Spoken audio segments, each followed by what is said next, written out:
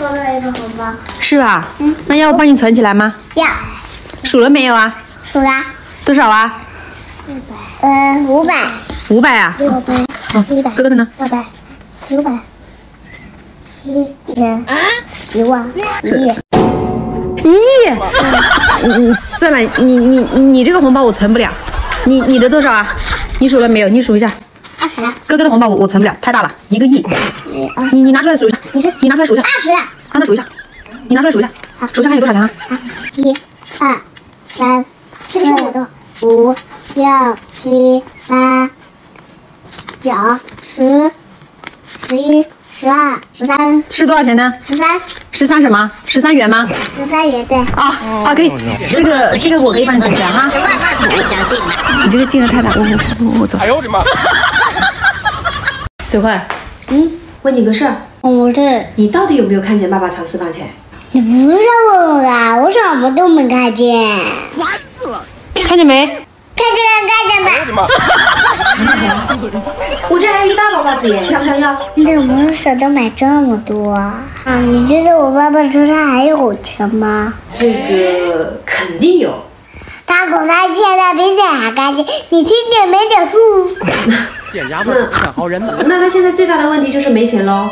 而且都在搞错是问题吗？那是什么？是答案。哎呦我的妈！这么晚了还不去睡觉？你知道什么叫规律吗？知道，月底就是要报这公司，这就是规律。哪那么多废话呀！快点收拾起来去睡觉。你说这话是日期，都要有始有终，不能半途而废，对不对？没错。那我还没玩完呢，不能半途而废。我也没玩完呢。哎呦我的妈！那你们玩完再去睡吧。妈妈，我晚上睡觉的时候，你可以给我个手电筒吗？睡觉玩手电筒干啥？不是玩，我说那时候走黑路看不见。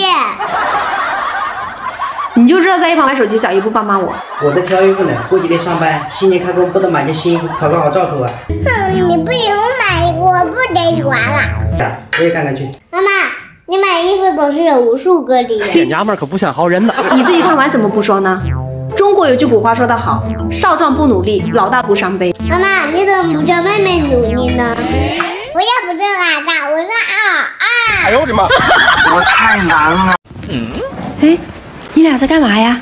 我压岁钱呀。子慧，你今天收了多少压岁钱啊？你问这个干嘛？你们的压岁钱，妈妈来帮你们保管的。不可以，没得商量。妈妈，为什么你每次都要拿走我们的压岁钱呢？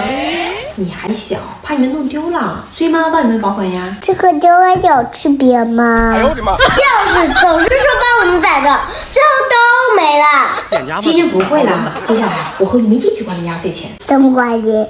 来，给你们看看，妈妈帮你俩每人开立了一个专属你们自己的银行卡。你们以前收到的压岁钱啊，妈妈都给你们存到这卡里了，以后每年压岁钱都会稳定增长哦。哇，我们自己的卡，那可以你和我们一起管理压岁钱了吗？那当然啦。妈妈，那你看，甜不甜？甜。来，把压岁钱给妈妈。哎呦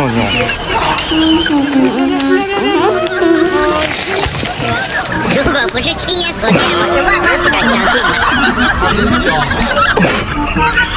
怎么搞的？大白天还开着灯？就是你早上忘记关啦。你发现了，你怎么还不把它关掉呢？你不是叫我话不能乱讲，要有证据吗？我太难了。妈妈，我可以看我电视吗？可以看吧，但是不能打开哈。哎呦我的妈！哎呦我的妈！妈妈，为什么爸记性不好啊？怎么不好啦？奶奶说爸娶了媳妇忘了娘。没错。哎呦我的妈！对了，明天带你去打预防针了。你骗人！你一直反正打我，还我去打预防针。如果不是亲眼所见，我是万万不敢那我相信。不想吃了吃。没关系，护士姐姐打针之前呢，会用酒精把你的手擦醉，这样就不疼了。可是我还是很疼。那有可能是因为你手的酒量比较大，没有擦醉。哎呦我的妈！不是，是我的皮肤太薄啦，不像你这么好。哎呦我的妈！